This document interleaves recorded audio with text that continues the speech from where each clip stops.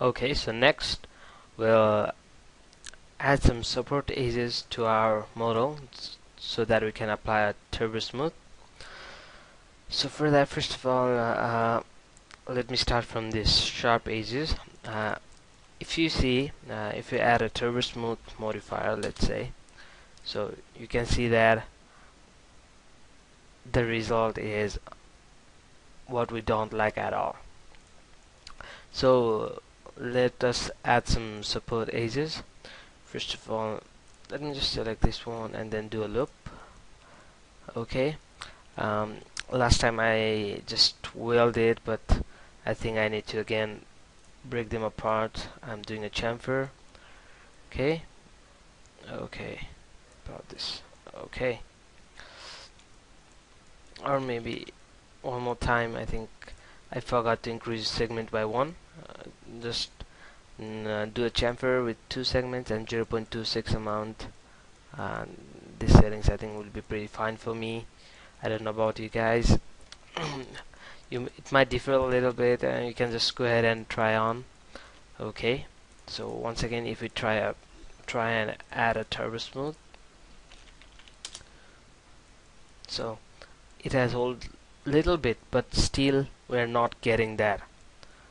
Okay, so we need to add some more support edges.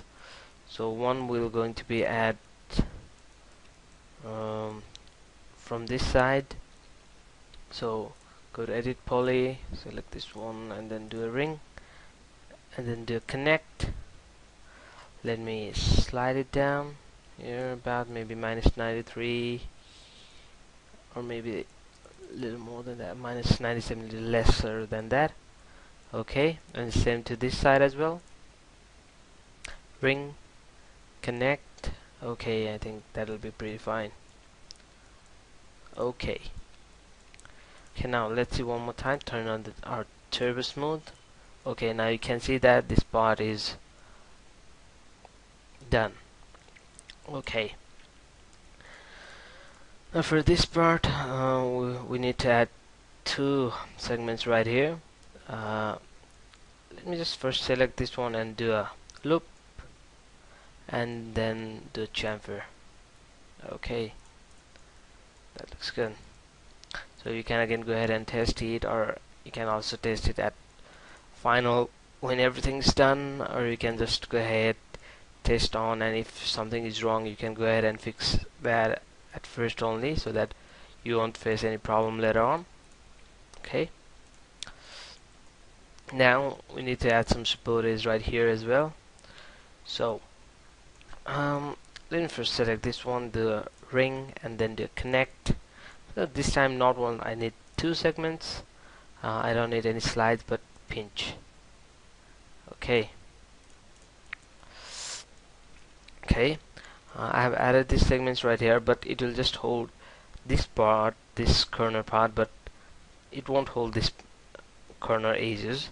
So that won't be sharp as we need it. So you can see, look, we don't have that. So we need to add segments from right here, here, and maybe around here as well. Okay, so select this one, do a ring and then do a connect. This time again only 1 segment, no pinch, and then slide it over about here, minus 95. To this side as well, connect. Okay, and for this side we can just do a connect with 2 segments without slides and pinch it. Okay, so we are done, I think. Let's see how it looks. Okay, this part's hold up pretty good, but here we have got some problem. We'll fix that. Let's see if we have got any problems in somewhere else. Yeah, we have got here. So this part are not smoother as we wanted them to be. You can see that we have got some edges right here, so that's what we don't want that. So let me just delete it turbo smooth for now, and let's see what we have, what happened right in here. Okay, maybe we can just add some segments right in here as well. Just one connect, and just single slide it. Okay, maybe here as well. Connect. Okay, and maybe for these two sides as well. Connect. Okay, and this one. Connect. Okay. Okay, and since we added one segment right in from here, so we have got two segments in here. So this another added one is supporting this one, so we are not getting as smooth as we wanted. So what we can do is go to top view and select this part. So and you can move it a little apart so that um, it does not try to hold these segments. So if you didn't understand, then you'll understand in just a minute. Okay, when you apply again a turbo smooth about like this, that'll be fine. Maybe you can also go ahead and play around to get a nicer curve. Okay, maybe this one a little bit like this, and this one as well. Okay, we have also some closer segments right here, so we can move them apart.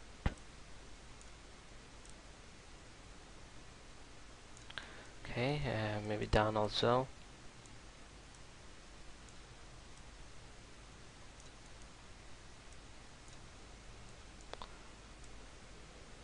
Okay.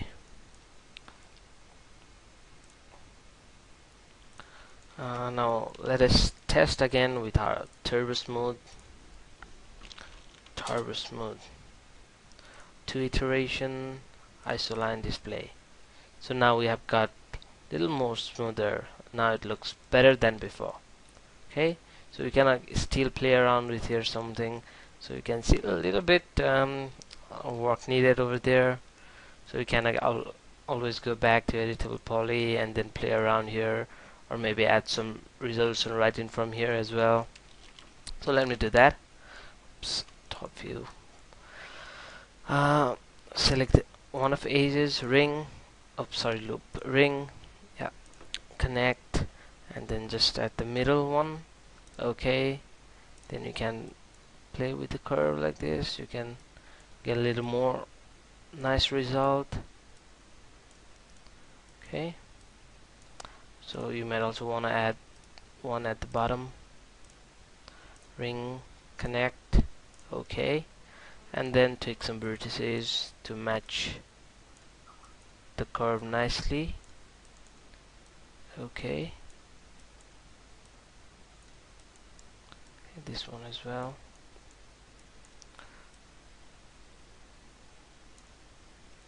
Okay, I think it looks good. Or you can just play around with that later more if you want to, but I'll stop tweaking those vertices because it'll take more time. So we can just do that. That's not the difficult part. Okay, so you can see that we have got some sharp edges right here as well. So maybe you want to do the same thing as we did right here, so separate them a little bit further, but be careful, do not mess with different vertices. So you might want to zoom in and then select the required vertices, and then again zoom out to position them properly. Okay,